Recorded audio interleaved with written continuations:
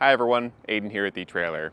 Today we're going to be taking a look at the Thule T2 Pro XTR and seeing how it fits on the back of our 2023 Honda Odyssey. This is going to be a platform style bike rack, capable of carrying up to 2 bikes. It's going to hold the bikes by the front tire using this wheel hook. You can see that the wheel hook is on either side and alternating directions, and because it holds the bike by the tire and not the frame, it's going to be a great option for carbon frame bikes and alternative frame bikes. With a 60-pound weight capacity, per bike, it's going to be able to handle some e-bikes too. And not to mention, out of the box, this is ready to work with fat tire bikes and kids bikes as well. So really a wide range, really anything you could imagine. The one thing I'd say to watch out for is just bikes with fenders, because you have that front wheel hook up by the forks. Aside from all that though, it's going to share a lot of the same features that any other premium platform rack would, like the ability to tilt away with the bikes loaded. The handle at the back end can be used to release that and tilt it down. Really easy to do. Now if you've got it loaded up with heavier bikes, on your Odyssey it is going to be a bit more of a drop, so it's just something to watch out for. But it gives us plenty of room to open up that back hatch, get to anything that we might need on the inside, and not have to worry about unloading our bikes to do that. I will say that with our handlebars here, it does come pretty close, within about 1.5 or 2 inches. So if you've got some really wide mountain bike handles, I'd maybe say to watch out for that. But it's really just going to depend on the bike, and also with taller bikes that might put it at a further away point where it doesn't matter.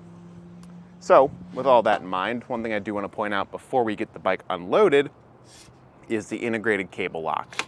That's going to be stored on the arm here, wrap around the frame and back to itself for easy security.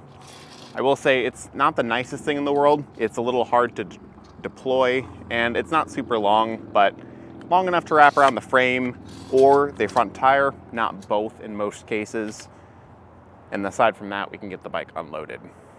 We'll do that by starting at the back tire, releasing the wheel strap by pressing the gray button and pulling the strap out. That'll just set to the side. And then on the front end, we can squeeze a button on the handle to push up and out on that hook. From there, you can lift the bike up and away, and I'll set it to the side over here. It's a really simple process to get the bike loaded and unloaded. Because there's no center mass, there's nothing in our way, like right here, to make loading harder. So we can just get this all cinched back down. The back cradle does slide to accommodate for different wheelbases. And when you're done with the hook, that can just fold up flat like that. And from there, we can get some measurements. We'll start off with our ground clearance. Going at the lowest point at the back end, we've got 21 inches of clearance from the ground, which for a minivan on the Honda Odyssey here is really good. There is a good rise in the shank, and our hitch doesn't sit too low to the ground, so I'd say for most situations, it's going to be more than enough ground clearance for those steep driveways and hills. Now, the distance we add to the back, it is going to stick out a fair bit. To the end of the handle from the bumper is 38.5 inches. So we are adding a fair bit of length to the back of the Odyssey.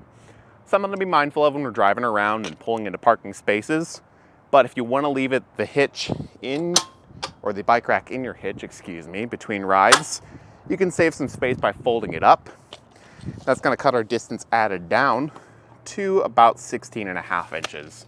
So it does reduce that quite a bit. The one thing I would say is that in this position, it's pretty much completely blocking your license plate, and your backup camera is going to be pretty obstructed.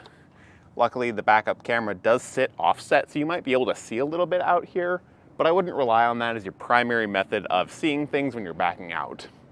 It doesn't block your back window though, and your taillights do remain pretty much entirely visible. That can all change whenever you have bikes loaded up, so do watch out for that. But as it is, it sits pretty nicely. It doesn't come too close to the back bumper either. I'm not worried about vehicle contact because of that. This position here is only a couple inches away, but there's really no movement in there, so I'm not worried about it.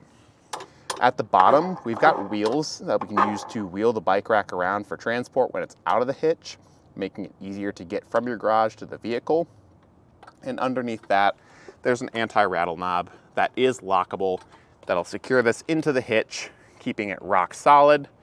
And then at the hitch, it's working with our 2" by 2" receiver tube, using this sort of stinger style pin to hold it in. It's a really nice tool-free system, makes the setup process very easy. And again, you don't need tools, so it's easy to just get it done by yourself, especially when you can wheel it up to the vehicle and not have to lift it near as much. And overall, I'd say it's a pretty solid option.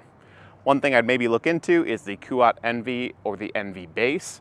Both are going to be very similar options, personal favorites of mine. I think the Kuat racks are maybe just a little bit smoother. I like the cable locks a bit better and the tilting function.